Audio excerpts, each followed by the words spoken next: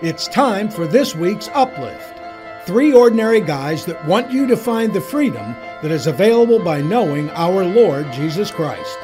So sit back and enjoy UpLift, brought to you by the Fulcrum Center. Visit our site at thefulcrumcenter.org. Well, hey guys, this is our last meeting of the year for 2022. It's hard. I can't believe it. I know. This year went fast. It did. I seriously just got used to writing 2022 instead of 2021, and now I got to switch again. I can't win. Yeah, I can't believe how fast it's gone either. Yeah, it really has. Mm-hmm. It has. And I don't know if it's because we're getting older or, obviously time is time and it doesn't change, but man, it just seems like it goes faster as you get older. I don't know why. I think we just get busier and busier. Yeah, that's probably true. It has been a busy year. A lot of change this year. A lot of good change. It has been a lot of change. Coming. Yeah. So. Yeah, I think a lot of people learning and growing. Yeah, Chad, I think you're right, and it seems like that is just adding to the acceleration of how things are moving, because there's an excitement in the learning, but in that excitement too, there's opportunities to put those things into practice, and so it's constant. You're learning something, you're going and putting it into practice and stuff, and so and then it just goes and goes. Yep, definitely. Yep. So we are remote tonight for a couple of reasons. Yeah. We are recording this before Christmas, actually. But one, there's this big storm supposedly coming. And two, we got other things going on during the weeks. And we just thought, let's just take a break and record remotely. And there's nothing wrong with that, Mm-hmm. I can see if there's a lot of snow this winter, we might be doing this a lot more often. Yeah, that's true. And it's okay. Chad was just talking about, it's just we get busier, and it's okay to slow down and just kind of take a break and do things a little bit different at the same time. Maybe there's going to be a couple storms coming through and we're going to have to do this. So let's go ahead and get some practice in. Mm-hmm. Right. Yeah. And for those listening on the podcast, they won't know any difference, but for those who are watching on YouTube, you see a difference for sure. Well, I'm Phil Bliss. I'm Ian Thornton. I'm Chad McLeish. And this is UpLift. And welcome, everyone. Yeah. We're glad you're here. So, what do you guys anticipate coming in the new year? Any thoughts? I'm looking at Ian because I know he's charged up to give us an answer. Man, I tell you, it's the new year. Oh my gracious. There's so many things that I know that the Lord's been sharing with me on what's coming in 23.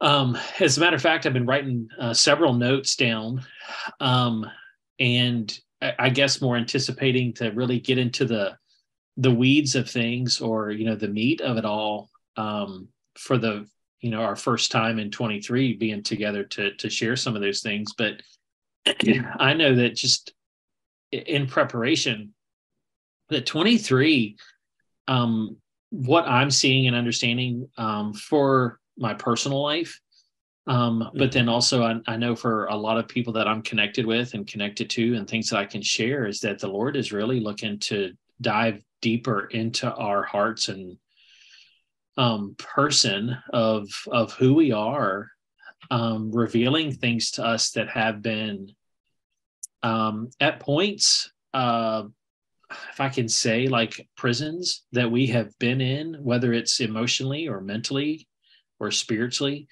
that he really wants to lead us out of. So the last couple months, and Phil, I've had a chance to share this with you on a more detailed basis. But the Lord's just really had me study Exodus and just reading it over and over again. And, even pulling out and outlining all that took place with Moses and Pharaoh and all of the plagues and the reactions and responses of the children of Israel, just all of this, and just kind of just pouring over this over and over again. And God just really getting to the point of going, Ian, look, this is you. This, the children of Israel are in this place of imprisonment, but they've become comfortable there and dependent upon those who held them captive, and found a life that's that they could function in. And that's not about that. It's not about living in a life where they can function. And it's not a life where I can just function, but there's freedom that God has for me that's well beyond what I see, and that he wants to take me out of that. And sometimes it's that battle of watching the plagues come through and going, I thought God was supposed to deliver me from this. What are all these frogs doing around here? Or I thought I was supposed to be delivered from this, but what are these gnats? What are they, and why is the water that I'm supposed to drink from turned to blood? I mean, what am I dealing with all this stuff when I thought this was supposed to be freedom? But the whole time it's like, God is really preparing to bring me out of where I'm at. And it's those things that he is making me feel uncomfortable in my comfort, to be able to trust him that there is something greater on the outside of that, and that he wants to take me there. And it may not be the path that I thought, and that's okay. Yeah. Mm-hmm. And it's okay to walk that path.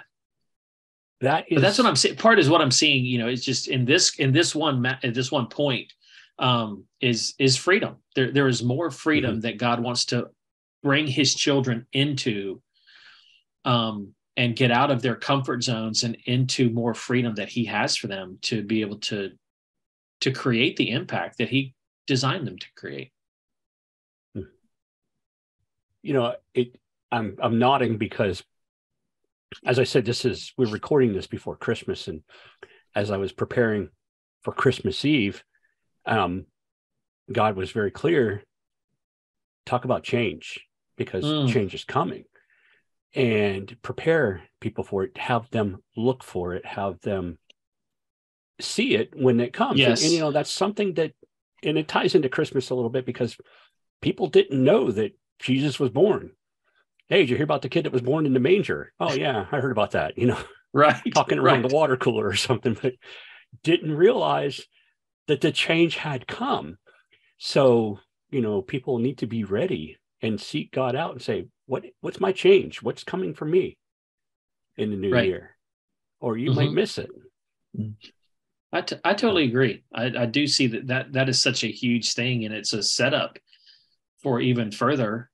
And I know we're talking about 23, but I'm seeing in 24 that the changes that we step into in 23, and those things that we allow the Lord to remove from us, and that we allow ourselves to step out of those prison cells, and step out into the new, that 23 really sets the stage for us to run and move and be positioned in 24 than further than we would ever imagine.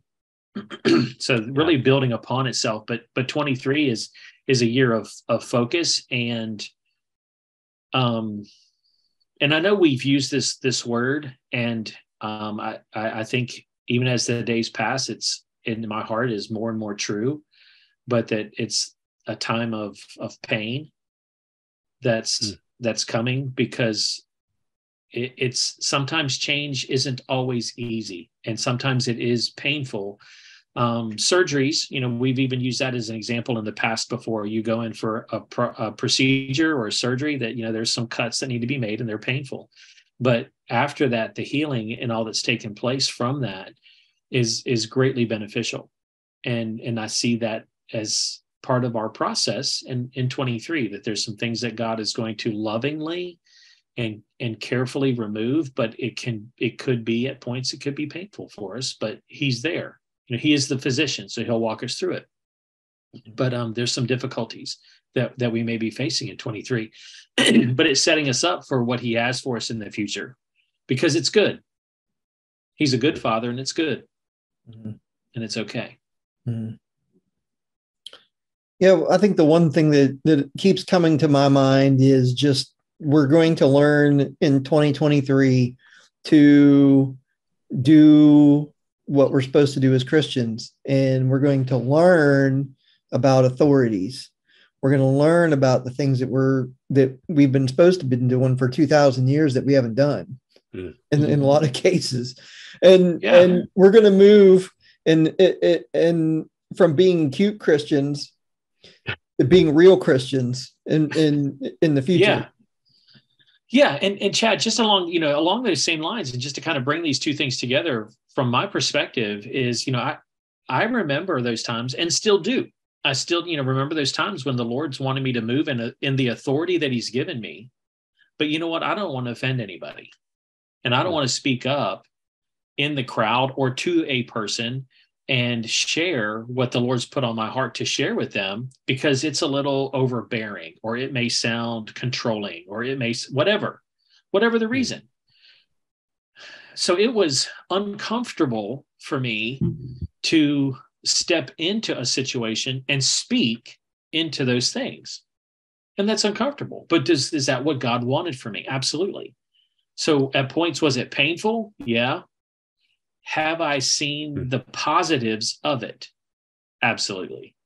So it's those type of things, the change that we're facing, or my own personal prison cell of keeping my words to myself, or my voice to myself, or not wanting to offend anybody. Those type of things is what God had to pull me out of to speak truth into the lives of those around, to allow me to step further into who he wants me to be, but to move in that authority that he's given me. But there was a process of quote unquote pain, so to say, that I had to walk through, of getting rid of some of my old to go into the new. One thing that the enemy throws at us that is so hidden, so subtle, so overlooked is fear. And fear can keep us it can paralyze us. Yeah. And, I was thinking about what you said, Ian, and I remember how I knew God was telling me to do things, but I walked in fear, and it kept me back, and I kept justifying it. But then when I said I couldn't take it anymore, if you will, and God just wouldn't stop getting on me about do this. He wanted to show me. And when I did it, I didn't walk in fear in that moment. I did it, and I see the results. I'm like, oh, I'm not going to walk in fear anymore. And freedom, incredible freedom. And I know I'm being very general here, but one of the things is, God told me, pray for these people's healing. And I'm like, yeah, okay. Well, just a quick prayer, not really expecting, even doubt was in there, the healing wasn't going to take place. And I'm certainly not going to tell them that I prayed for them to be healed. But yet they're telling me, doctors made a mistake. I don't have cancer. I don't have this mass. I don't have this aneurysm. And I'm like, oh, so that's what God was showing me. Like, I told you to do this. And he wanted me to tell them too and pray with them. But he was showing me, I'm moving and I'm wanting you to move. And now that I'm stepping away from that fear, just if you're watching this, I may come up to you and pray for your healing, because I believe God's going to heal. That's one of those. Yeah, absolutely. And it's one of those things too about, to be able to talk about this subject tonight, and how God has used UpLift over the time that we've been doing this, is that we're really going to walk through these things and be, we've always been vulnerable and open. And I understand that that's part of what UpLift is, it's always been encouraging for me to hear somebody be very vulnerable and just kind of put it out there. And as we walk through 23, I know that we'll do that. There's things that God is going to be dealing with us personally, and just what we're talking about, to put that out in front of people and to share with how God's working and walking us through it. And people, it's encouraging. It's to me, it's always been encouraging to hear somebody's testimony of how God's using them and working with them. So over the coming year, we'll talk about it. We'll get to watch these things come to pass, and people will be able to relate to it, and it'll encourage them. It'll be uplifting to them and us. Yeah, absolutely. Absolutely.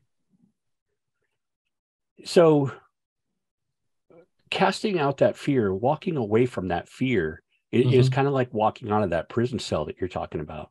Yeah, absolutely. Yes. And that's a big thing, because that ties right into what Chad was talking about earlier, is to move in our authority and to move out of that quote unquote cute Christian, what Chad said, and move into to being the Christian that God has created and designed us to be. I mean, read the book of Acts, and you see the expectation of what God had and Christ had towards the disciples. I mean, he left and gave them the Holy Spirit to go do. Yeah. I was telling somebody, I can't remember who I was talking to now. I said, just read John chapter 14 through 16. Just do that for me. Okay. Because I knew that this person, God would be speaking to this person through those 3 chapters. Actually, I think I said it in church, didn't I, Chad? You did. I did. You did. I was listening. Okay. I knew I said it at some point. I couldn't remember when, but just read John chapter 14 through 16 and even 17, go all the way to the end and start on Acts. But anyway, you see how they were so afraid, so not understanding. They had walked with Jesus for 3 years. And I think it was Thomas says, show us the way. Or maybe it was Philip said, show us the way and we'll go with you. He's like, Jesus is like, come on, man. I've showed you the way, but, and I'm not trying to say that I'm not trying to put people down, but what I'm saying is, God has given us the way. Now we need to walk in it.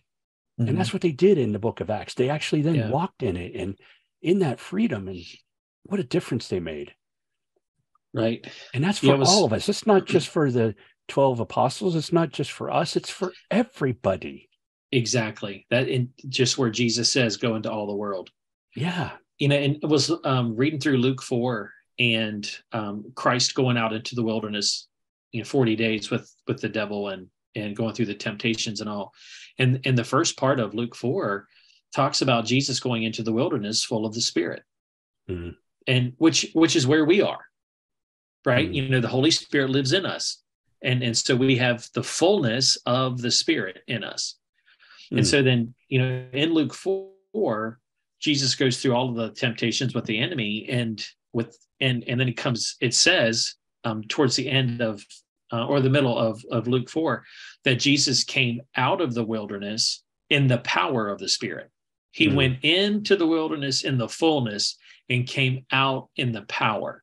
And him coming out in the power is when we see the miracles take place, and his ministry just takes off, and that's so much of where I see the church being positioned is, we've been given the Holy Spirit, and we're going to go through some times of testing, which could very well be kind of what we're discussing in 23, and then to move forward in the power. And so there's these moments in time that God is going to bring across our paths to step away from the fear, the prison cell of being afraid, and to step into the doing and the exercising of the power of the Spirit that resides within us. So what are we going to do? What's your answer? And that's where I look at myself and I go, I need to make that decision now, because in the moment, I'll probably fold like a lawn chair. So I need to go, okay, I need to make this decision right now so that I have a point of reference to go back to. I've already told the Lord, I say, yes, I'm going to do this. I'm going to step into it. And so that's just looking forward to those opportunities to step into what God has and really to put him on display. I'm looking forward to it. I've been reading the Bible, and God has pointed out something very specific. And I mean, when it comes across, it's like on a billboard. It's that big. He's pointing it out. Okay. And that is, and the Spirit of God came upon him or her. And in that moment, these people do things. And I think the reason that it's so important right now is early on, when I wasn't going to church and I was, first started going to church, the church that I went to, they taught that, well, the Holy Spirit came at Pentecost. And it was almost like the Holy Spirit didn't exist until Pentecost, is almost what they were teaching. And since that was the first thing I heard, I believed it. And now he's showing me, oh no, I mean, I knew that the Holy Spirit let us create man in our image. I knew he was there at the creation, but he's showing me where I have put my Spirit upon David, Joab, Moses, Joshua, Caleb, all these people that the Spirit came upon them, Boaz. And so it's not like it's something brand new, but the thing is that is new, that Jesus promised that it would be coming for everybody. God put it upon people in the past and they did incredible things. But like you said, Chad, we have this authority right now because he's given it to us. We all carry it inside us if we are believers. And we need to use it. Yeah. And I'll tell you what we need to do too. And we can start this now, that we can start practicing now for 2023, but we can start speaking and sowing seeds and decreeing and declaring good things in ourselves, in our families, in our lives, and in our world. We can start to speak life. We can start speaking healing. We can start speaking, that we're going to have the provisions that we need. Growth in ministry, success in ministry, we're going to save lives. We're going to do all these things, and we can start speaking that and sow seeds into it to reap from it. That's what we need to do. And we need to move forward in positivity with that. We need to we need to do that. That's part of the authority that we have. It's written in the Bible, cast out demons, to lay hands on people and those sorts of things. But we can also start speaking and declaring, life and praying for life and that sort of thing, and healing over ourselves and our family. That's where we need to go. That's the uplift. That's the positive for 23 for me. And also we need to learn, one thing that God's been repeatedly telling me is, don't keep praying for something I've already given you. I read that the other day, and it's so powerful. God's like, I've already given you all these things. Don't keep praying for them. I've given them to you already. Sometimes we have to actually rebuke the enemy. And God's been very powerful with me with that too. It's like, hey man, I've already given you this authority. Rebuke your enemy. You have that authority. Yeah. And for me, that's what a lot of the new in 2023 is to learn and start doing those things and getting out of the religious. What's the word I'm looking for? Religiosity. There you go. Yes. Religiosity. That was there you go. I stole that from Ian. Yeah. But to break ourselves out of these religious practices and start. And just start being real and just start being real with God and with our relationship with God, and being real with our enemy who's trying to steal, kill, and destroy. And let's be real with him too and put him in his place. Yes. Yeah. I mean, I had a conversation. Yes, man, Chad, that's dead on. And it speaks so much to that prison that I was talking about earlier, to step out of that old and into the new. And so I had a conversation earlier this week about with a person that they were talking about some of their struggles. And they said, well, I have anxiety. I said, well, how does that fit with you having authority?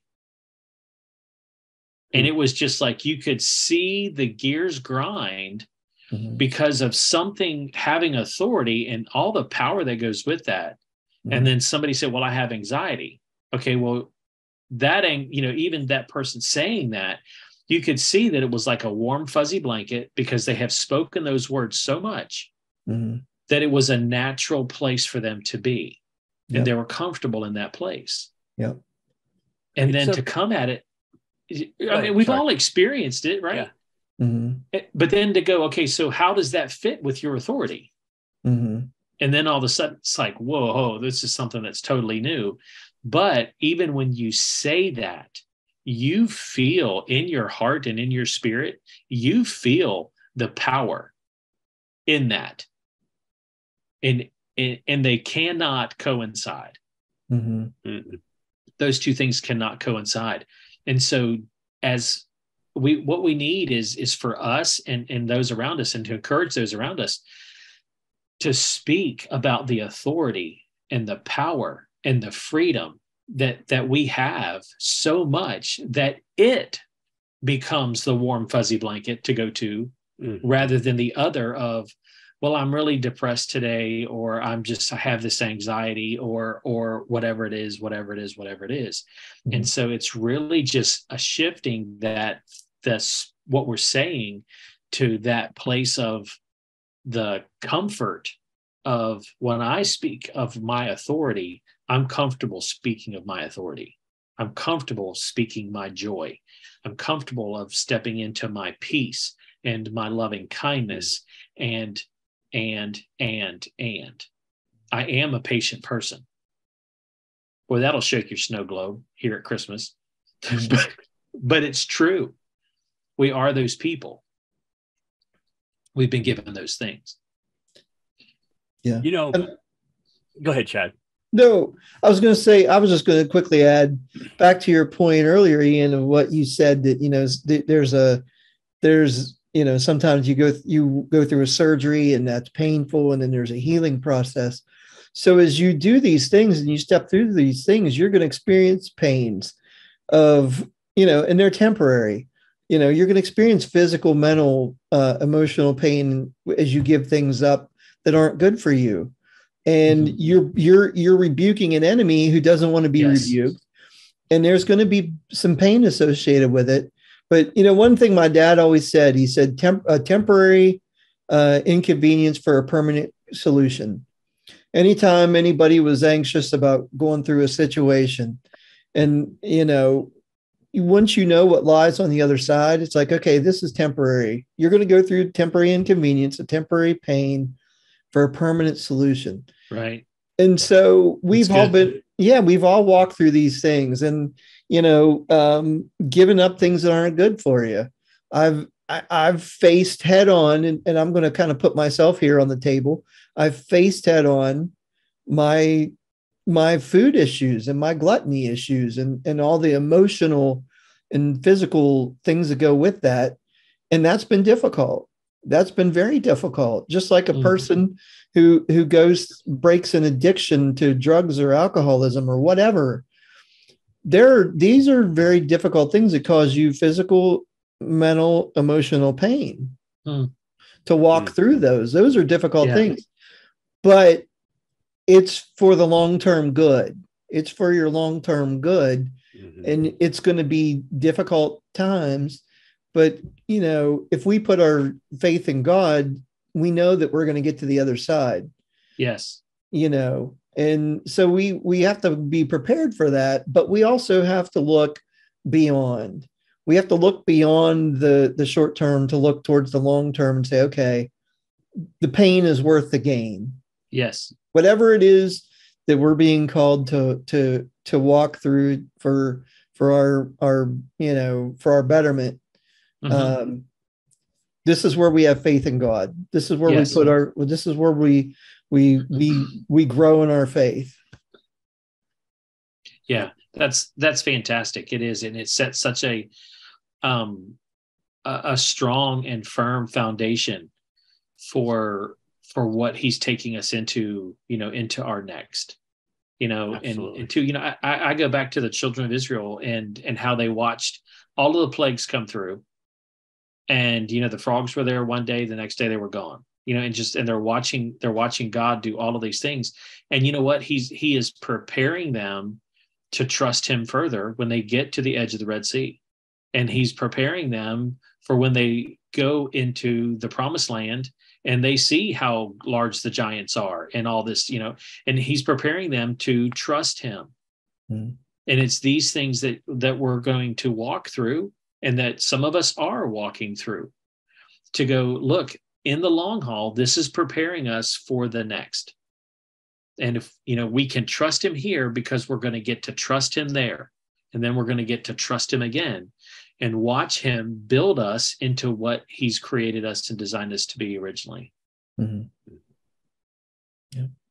That's good. We're running out of time, but I just want to say, as someone who was told that I had anxiety, and I say that specifically, was told that I had anxiety, mine was more spiritual than physical. And I know it can be either, but God can heal either.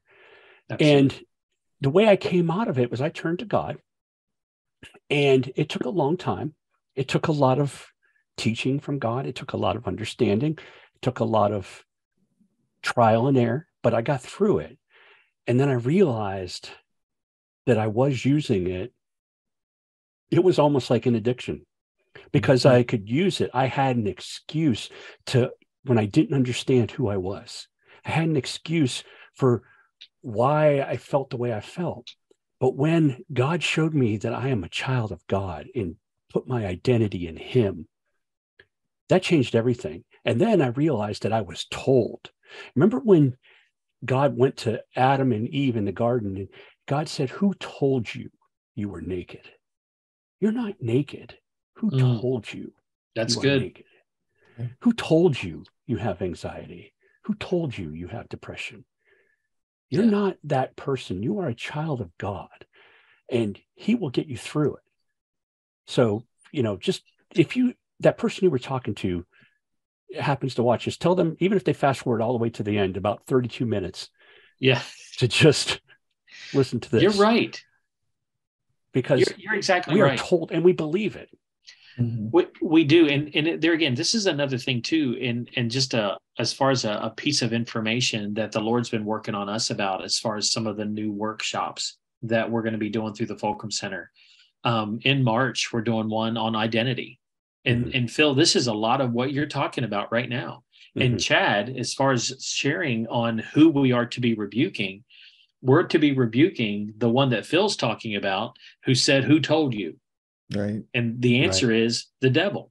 Yeah. Right. The one who is, and Chad said this earlier, the one who has come to steal, kill, and destroy, to steal our identity and give us a false one. Mm-hmm. That's what he's doing. And so then we buy into that lie, and that becomes who we are. And so we see life through those lenses, and that is wrong, because those are just solely given so that we can be destroyed. And so that he can steal our purpose, steal our identity, and to kill us, so that we don't fulfill the purpose that God's given us. And not only fulfill our purpose, but then also to flow into the lives of those around us. But that's what God wants for us. So in March, we're going to step into this and teach on identity and what that looks, what that is and what that looks like. And some of the false identities that we carry now, and then how we're going to move through those and get rid of those, rebuke the enemy, shed those off of us, and then really see God's identity and how he sees us, and then be able to grab a hold of those. So there again, that's in 23. Absolutely. It's going to be a good year. It is. This was a good year. I just want to make a final comment. Yeah. I'll let you guys have the last word, but just, before we started recording, I had mentioned that I was out today in the hustle and bustle, and there were so many people out. And I was thinking the same thing. And you said it, Ian, that, people are excited that this year is like the first year after the pandemic where we can really get out and not be concerned about getting COVID. I mean, I know it's still out there, but it's not what it was. And just people are excited, and it was a good year. And I think in a lot of ways, 2022 is a really good year. And even if 2023 ends up being a little bit painful, it is going to be a great year, I believe. Mm-hmm. So I just want to encourage everyone to step forward and ask God, what can your change be Amen. in 2023, and let him guide you in that. Yeah, I totally agree with that. So it is all good right. stuff. Well, we're out of time, but so I'll let you guys get the last word in, and we'll be done for the year. I think I spoke enough tonight, Chad. Me too. Have a very happy new year. Amen. Yes. Absolutely. May God's blessing just pour out upon each one of you in this new year that's up and coming. And may you allow him, may we all of us just allow him to flow in and through us. And may we be in tune to his spirit that lives in us more than we ever have before. And that we understand his voice, that it becomes so familiar to us, and that we look for opportunities to obey him and to listen to him and come against the enemy and the authority that God's given us. Amen. Amen. Amen. All right, everyone. Thank you for joining in, and we will see you next year. Absolutely. Yeah. All right. Here we come, 2023. Good night.